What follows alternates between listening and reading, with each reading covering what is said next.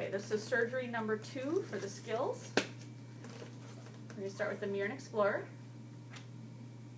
And we are going to be extracting number 31 today. We'll need anesthetic, which is topical anesthetic first. And then we'll need the yellow syringe for the longer needle. We'll let the patient set about 10 minutes. And then we need to get the Explorer back. We want to make sure that they are truly numb. The dentist will poke around on the gum tissue to make sure that they're numb. If the patient is good, we're going to use periosteal elevator.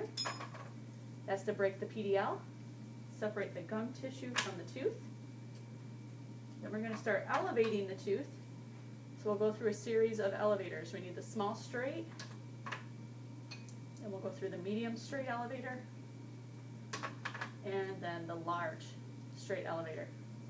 By now the tooth should be loose in its socket, where when we use the forceps, the tooth should come right out.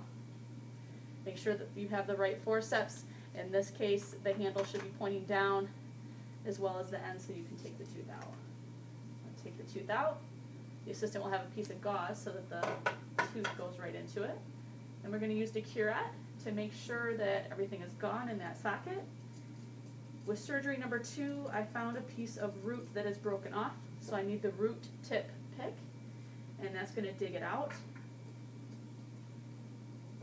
At this point, we may need the suction, so the assistant should grab the HVE surgical suction. Remember that this one is the stainless steel suction.